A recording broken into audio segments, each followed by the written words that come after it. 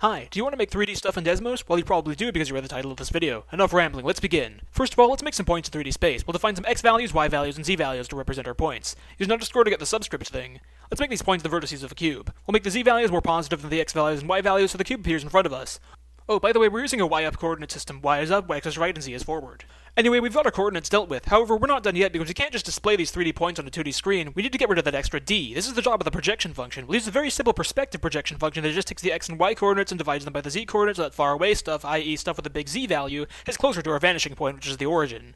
We then need to actually use our 3D point data on this projection function, so let's make the variable projected vertices.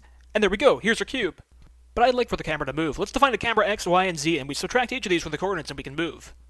Let's get it to rotate as well. This will be a bit harder. First, create a point to represent the rotation. When you're done, moving the point in the x direction will rotate like this. Moving the point in the y direction will rotate like this. You can think of these rotations in 3D space as two separate rotations in 2D space. In 2D space, to rotate a point x, y around an angle theta, we use this formula. We can create variables to represent the x, y, and z coordinates after the first rotation, calling them x first rotation, y first rotation, and z first rotation. Our first rotation will be the one that rotates left or right. Viewed from top down, this looks just like a regular 2D rotation. We apply these 2D rotation formulas to the x and z axes rather than the x and y axes. Now we do the second rotation that allows us to look up and down, creating 3 more variables to represent the vertices after the second rotation. This happens to the y and z axes, so we do their 2D rotation formula, except we do it to the y and z, not x and y. You might need to make the angle negative for one or both of these to get it rotating in the right direction. Oh yeah, remember to project these new rotated coordinates now that you've done this. Anyway, now you've created a 3D camera that you can move and rotate in space. But wait, these are just the points of a cube. Don't cubes look like this? Let's fix this. We can make the cube out of triangles. We first need to define which vertex we're using for the triangles. I'll number the vertices like so, based on their index within the vertex lists. That way you can see which vertex corresponds to the first vertex in the vertex list, the second vertex, third, etc.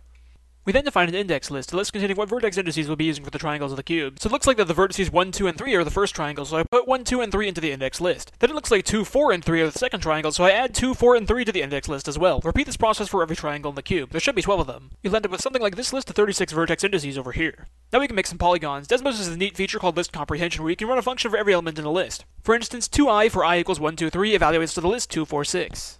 Now the cool thing about list comprehension is that you can use them to build polygons. Polygons are made up of a list of points and display like so. You can use list comprehension to build up lists of polygons. Let's make one that draws our cube. First of all, let's make a list comprehension with this polygon function. Since we have 36 vertex indices and 3 vertices per triangle, that's 12 triangles. Therefore, we need to run this over the range 1 through 12.